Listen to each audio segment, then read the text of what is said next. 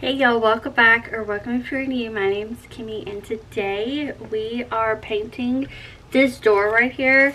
I'm going to go ahead and take this off so y'all can actually see the door. But as you can see, it is white. We're going to be painting it the storm cloud blue color that we have throughout our house. And also, I am going to be doing a front steps makeover.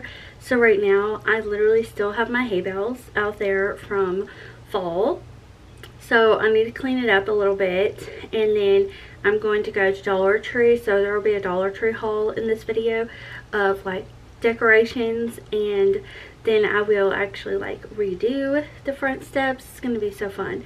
Also, we're going to be making the one pot taco pasta in this video. So if you're excited for that and you're new to my channel, hit that subscribe button, help me get to 20,000 subscribers, and let's go ahead and get into this video. We're gonna paint first.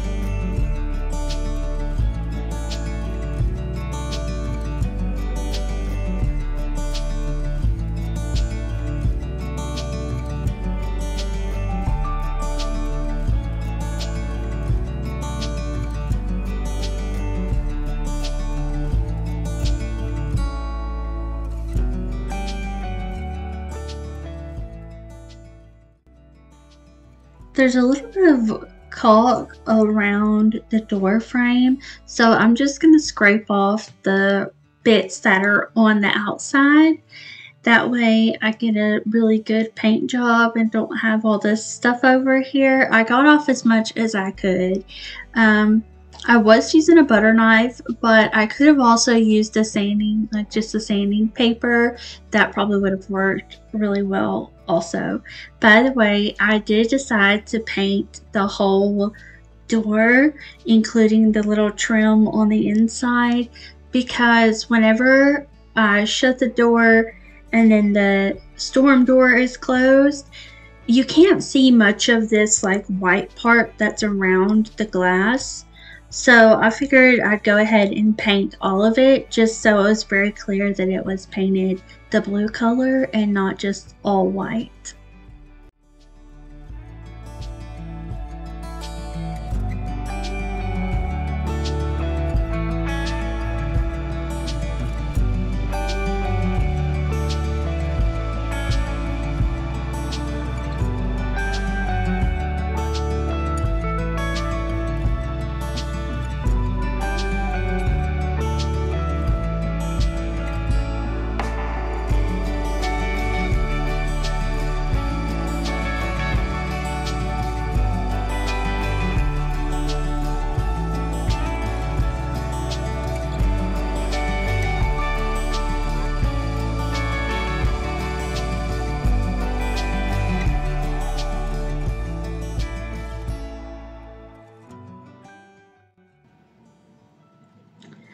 So on the door, it is a little bit moldy up there in the corner from where we have had water damage.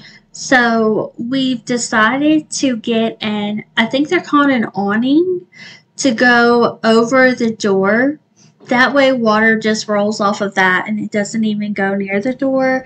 And then I think Aaron was telling me that we would just clean that area and then paint over it. So the landlord special, I guess, because he was just really concerned about replacing like a door frame, because if you get it wrong, then you could have even more problems down the road. So that's the plan, and we are going, maybe even tomorrow, we're going to go to Lowe's and get paint and also a toilet, which is random, and some vinyl floor planks for the other bedroom in our house and the bathroom that has carpet in it. So I'm pretty excited about that, because once those two rooms are replaced with those planks, we won't have any more of that old green carpet. It will all have been gone, and everything has been replaced with the like hard flooring, except for our living room. So we replaced that one with carpet. But I'm just so excited that our house is like very close to being done with all the major projects, and then everything else is just like fun things that we would want to do. And of course, like, we do need to fix an area in our kitchen, and then redo all the like outlets in the house, because quite a few of them need to be redone. But yeah, almost all the big projects are done, and that I can't wait to like get outdoors also during the spring and summer and do some updates outside as well.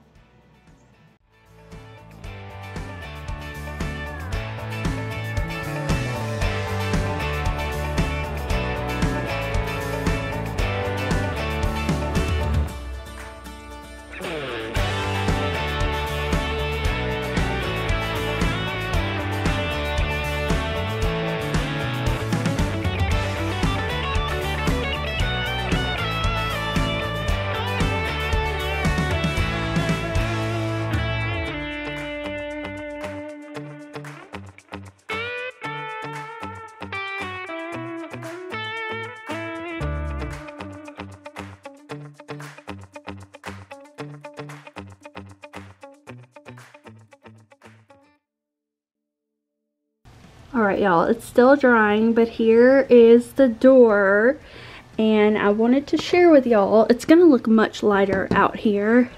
How to get this stuff off, this paint. These right here. I remember my dad using this in a house that we lived in Orlando, Tennessee, and they work so well. They're just blades. So I'm going to use this and scrape off all the paint that got on the glass.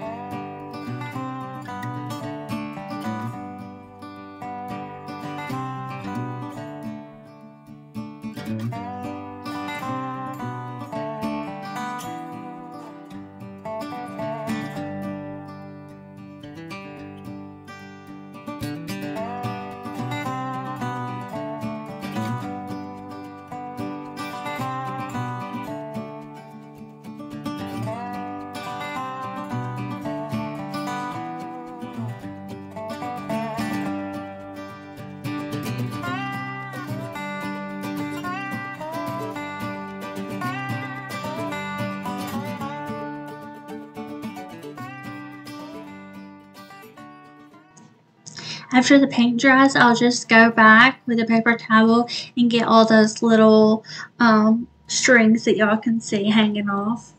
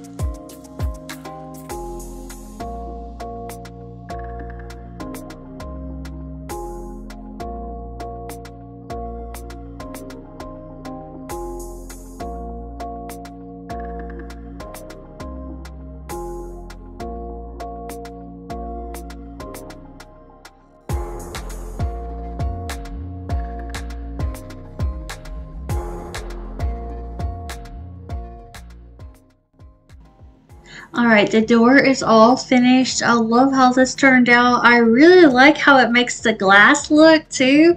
It makes the glass look even darker than before somehow. But now I'm just hanging up my wreath with lemons that I got from TJ Maxx. And then also I forgot to do the haul. I was just so excited to decorate. So I got this frog that says welcome, and then I put that on there, and then I put my lemon wreath on top of it. And I thought, well, maybe let's try and see what it looks like with the wreath down first, then this. And I was like, no, looked better the first way. So I put this frog back on there. Y'all, I've never decorated with frogs before, and let me just say, I get it. It is so cute. I think I need to get a lot more frog stuff. So let me know if you're a frog person. But also let me know what kind of person you are. You're ladybugs, butterflies, bees, frogs. I love bees. That's something I have a lot of stuff, and mushrooms, of course. But so I'm pulling out my welcome sign, and then also I have this other one with a cardinal and then the like fire hydrant thing.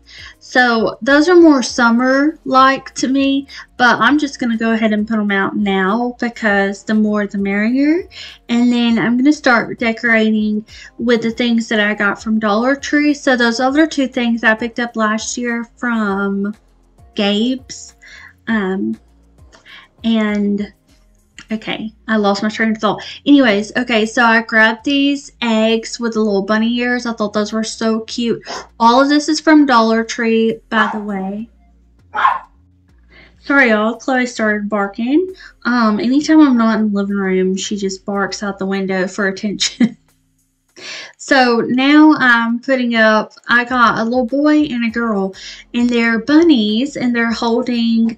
I think that one is holding a carrot, and then the other one is holding something else. But, yeah, all of this was from Dollar Tree. I think the only thing I paid more than $1.25 for were those picks with the bunny ears, because they're larger. They were $3 a piece, because the Dollar Tree I went to was actually a Dollar Tree slash Family Dollar, and I much prefer Dollar Tree, to be honest. I really like their selection better. But I wanted to check out the store because I'd heard things about it. So anyways, I got these little like windmills that are so cute. I got a yellow polka dotted ones, and then the other one are purple, pink, and blue. And also I put some carrot picks in there. So I just kind of put as much stuff and filled it out. That way it looks super festive and you can actually see it from the road. So I'll do some shots for y'all so you can see everything. I just love how this turned out. It's so cute. The only thing I would maybe change is getting a wreath that has more color to it for spring, but I'm happy with how it looks now. I also do want to update our like landscaping around this area, so maybe we'll do that during the summer.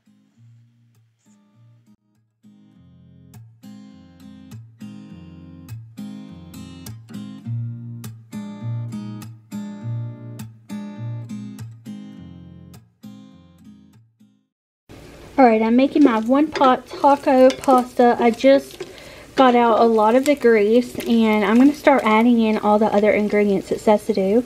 This is literally one pot. So the meat, the noodles, everything's cooked in here. Alright, first thing I'm going to do is add this bag of shredded cheese. This is too... Okay, y'all, don't be like me. Do not add the cheese until after the pasta's cooked. So I'm going to show y'all Velveeta cheese and shredded cheese. Just ignore those two things and until the very end. You'll find out why later. Cups. And it says to use 1 cup of like mozzarella and then 1 cup of something else. I was getting my cat off the counter. So I'm just using a 2-cup bag of cheese. Okay, 1 cup shredded cheddar, 1 cup Monterey Jack. So this one is the like Mexican cheese. So it's got Monterey cheddar. It's got exactly what we need. Okay, and then I'm going to add some Velveeta. It says 4 ounces of this. I'm try to guesstimate how much 4 ounces is. This is a huge block of cheese. And we only needed 4 ounces, which means one day I'm going to need to make some Rotel dip. That is going to be good. Okay. 4 ounces of this. I'm just going to, that looks about right. 4 ounces is half a cup. So, this definitely looks correct. I am just gonna break it up a little bit. Even though all this is gonna simmer in here, well actually, it's gonna come to a boil.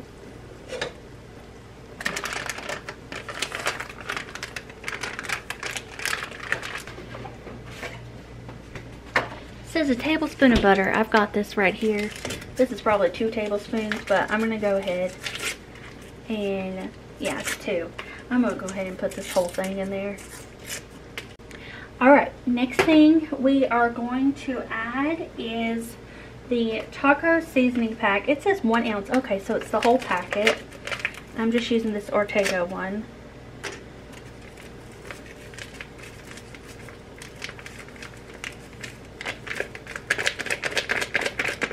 Alright, and then I am going to add this can of Rotel, undrained, so the whole thing. There's not that much liquid in there anyway. Okay, then we're going to add 2 cups of broth. Her recipe says 1 cup beef broth, 1 cup chicken broth. But down below it says that you could do whatever you wanted. Okay, so that's half of this. And I think this is so our pasta can cook.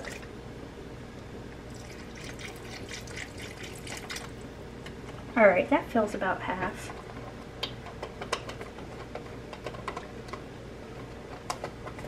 Then I'm going to do 2 tablespoons of tomato paste,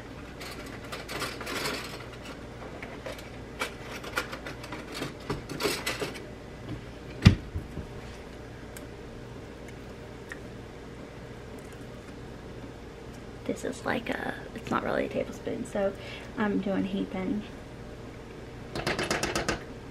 ones. It's about half the can of that. And then I am adding, okay, so there's no heavy whipping cream in this recipe. It's milk. Alright.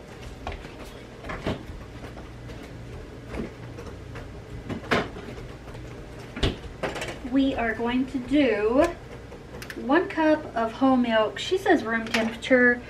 I didn't leave it out, so we're just gonna do it right now. Okay.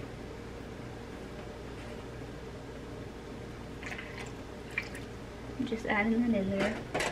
I mean, it will come to room temperature very quickly. This does not look good right now, but it's going to be very good. Okay, what is next? I think we're almost done.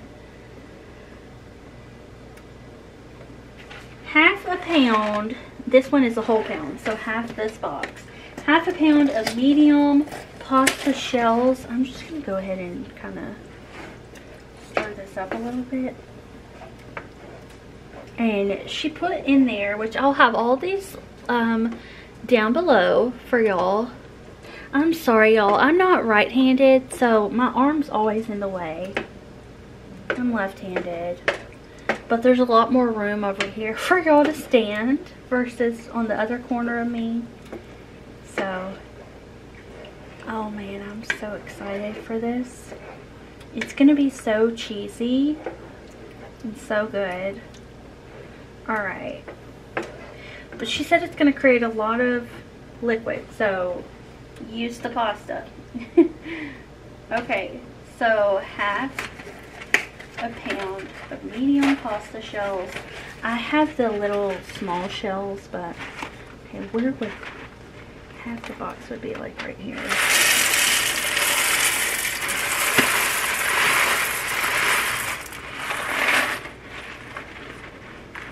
Alright, that's about half. So this is interesting. I've never cooked like this, have dry pasta in there.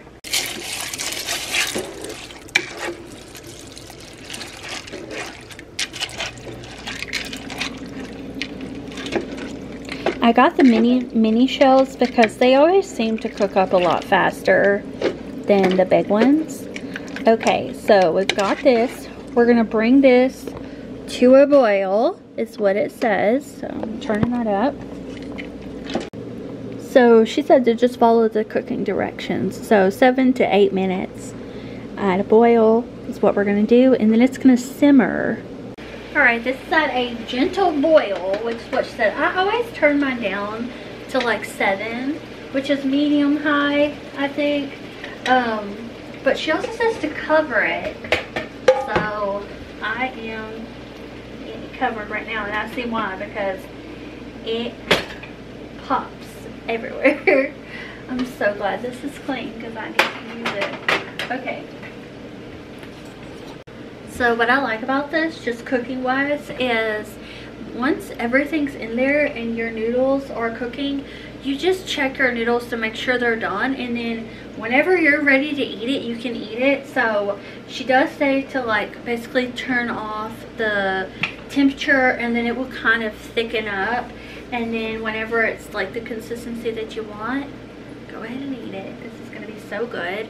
I'm also thinking that possibly this would be good with just those tortilla scoops without the pasta. Just have the scoops with it. I think that would be great. But I'm pretty excited to eat this because I love taco anything. So when I saw this one pot taco pasta, I was like, we gotta have this. I'm honestly surprised there's not a ranch packet involved. She has found the top of the fridge. Look how big she's getting. That's Margaret. That's the kitten. So big. Anyways, I messed up, y'all. I was not supposed to put the cheese in here until the end. And I'm like, how is it supposed to boil and be covered? And I'm over here burning stuff. That's what the black bits are. It's because the cheese isn't supposed to be added until the noodles are done. So, don't do what I did.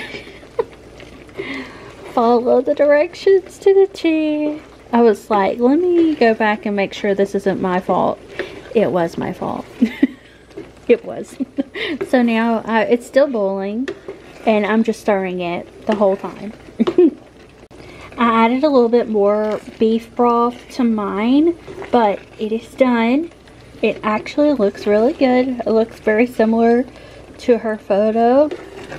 I keep saying her. I don't know who she is, y'all. It's just the lady that made the recipe.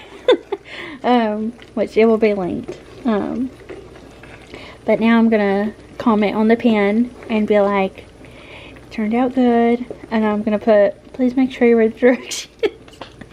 And don't add the cheese. I was just supposed to add the garlic and broth and milk and butter, and then add the like everything except for the cheese. But y'all know how I am.